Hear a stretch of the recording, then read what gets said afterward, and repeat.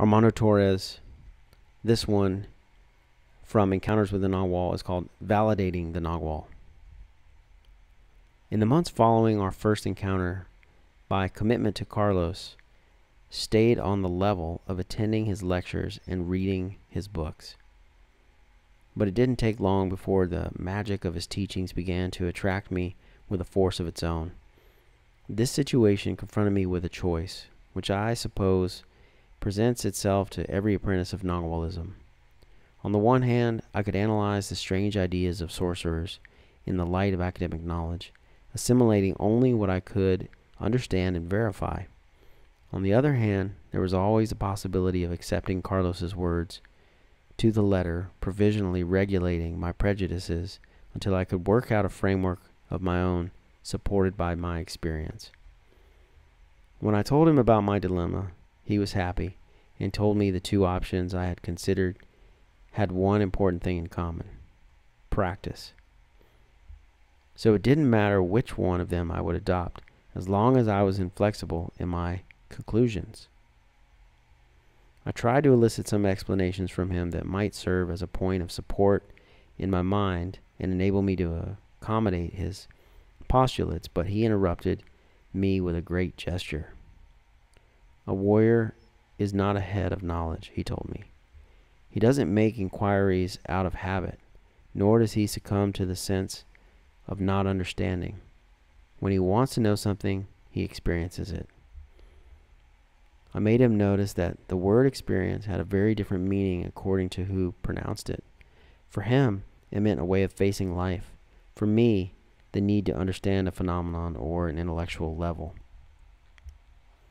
I thought I saw Carlos repressing an ironic smile. In a very kind tone, he explained that the knowledge and exercises of sorcerers are not by themselves difficult to understand or to practice. What makes them seem crazy is the fact that they were designed by a culture alien to us, and for people with a different understanding of the world. He attributed my initial distrust to my rational configuration, not to any impediment of energy.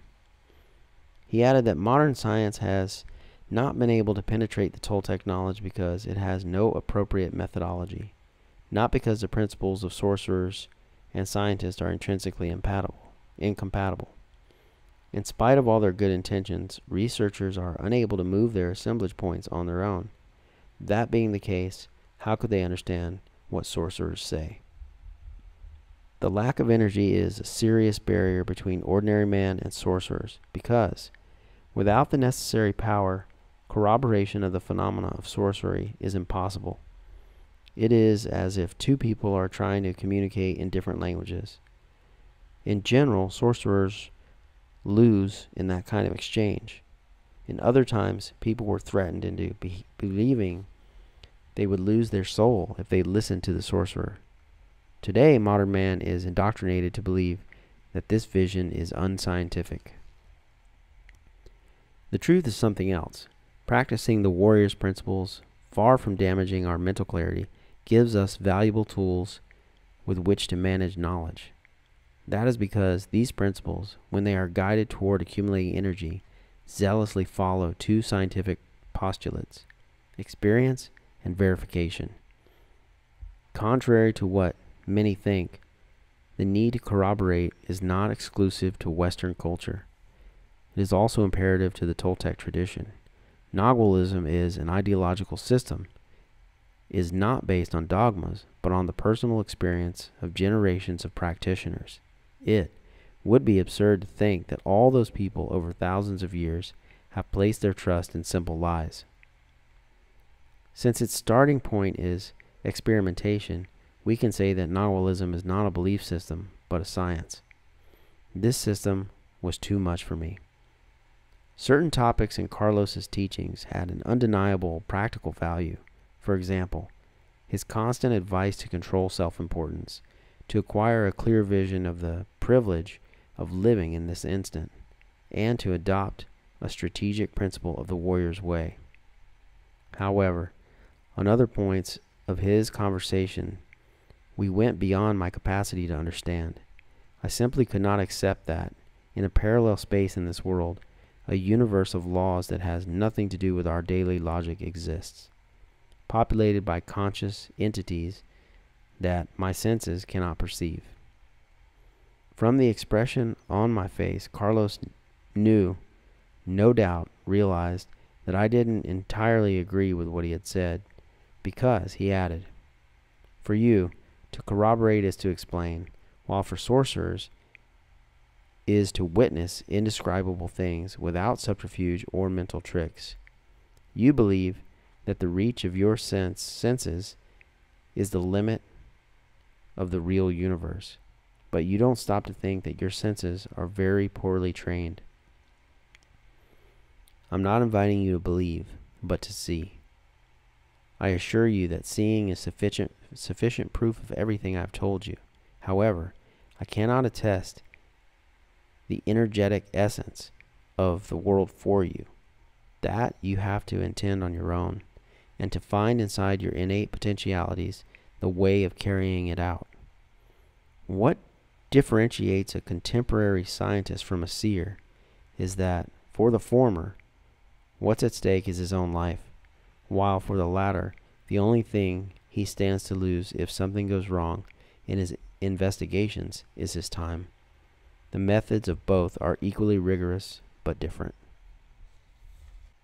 A sorcerer cannot be satisfied if he can't verify for himself the stories he has been told. Just as there are degrees and levels of scientific instruction, the sorcery apprentice soon discovers that there are certain very defined stages in the increase of his perception, and he won't rest until he reaches them, or perish in the attempt to do so. So, as a method of investigation, nagualism is totally reliable. My instructor showed me that the mark of the new seers is their capacity to synthesize. They are abstract sorcerers. Carlos put great emphasis on this term, accentuating each syllable. In fact, their focus is more rigorous than the focus of science, because seers are involved in an enterprise of colossal magnitude, which men of science don't even dare to formulate. The verification of our interpretation concerning the consensual reality in which we live. With that as a starting point, you can see how sorcery is the best ally of formal thought. Someday, it will be possible to break the ice, and science will discover that it shares a great vocation with nagualism, a passion for truth. Then, both modalities of investigation will shake hands and cease being antagonistic points of view. They will fuse into intent to penetrate the mystery. While he said goodbye, I remarked to Carlos that his statements were on the opposite extreme of the view that most people have on the topic of sorcery. He shrugged as if to say, "And what does that matter?"